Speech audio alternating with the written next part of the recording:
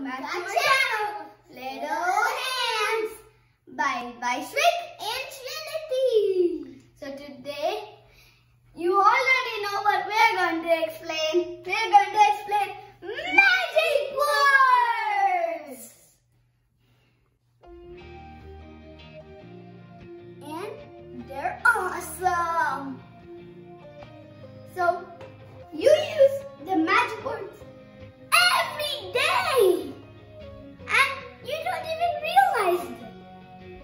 So let's talk about magic words. But before that, my sister's gonna explain this video. Hooray! Let's get started with this magic video. These are magic words. Thank you. Sorry, please, excuse me, and may I? So first, let's talk about thank you.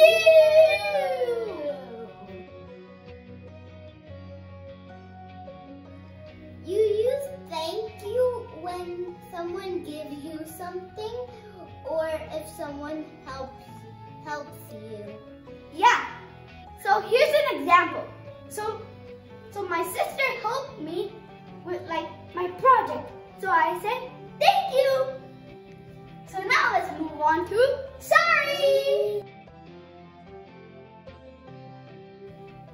Sorry is used when someone did an accident but not in purpose. Yeah. So like this. So I accidentally broke something of knitting. So I said, sorry, I'll rebuild it. Now let's move on to please. Please. Yeah, please. Please is used when you ask for something. Yeah, like this. Nitty, can I please have that pencil? Yeah. Something like that. Yeah, something like that. Now, excuse me.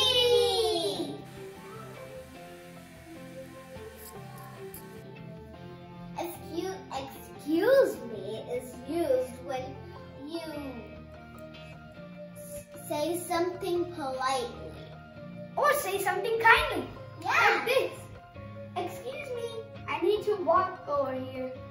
And then ta-da, I walk. That's fun. Now, let's do may I. May I is used when you ask for something like, may I have this pencil? Like ask for a request. Like, may I have this pencil please? Yeah.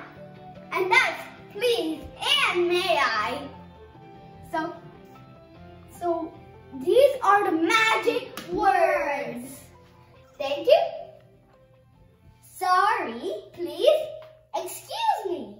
May I? Those are the magic words. So these magic words are very, very important in our life because they give more respect to others, and that's really, really, really polite.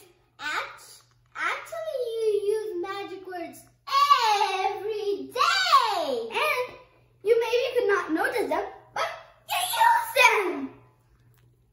Thank you for watching. If you like this video, please like, share, and subscribe.